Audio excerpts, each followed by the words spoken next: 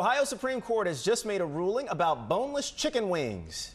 So a man sued a restaurant saying he got an infection after swallowing a bone in an order that was supposed to be boneless. So the customer lost his initial case with the court ruling that it's common sense to expect a poultry dish might have bone fragments. Yeah. Well, the higher court just agreed with that decision, ruling against the man, so he's out of luck. I hope he's okay. Yeah. Regardless. Yeah, and still likes chicken wings, because these sure do look good. Oh, yeah. Watch breaking news on YouTube. Subscribe to ABC7 Chicago Eyewitness News.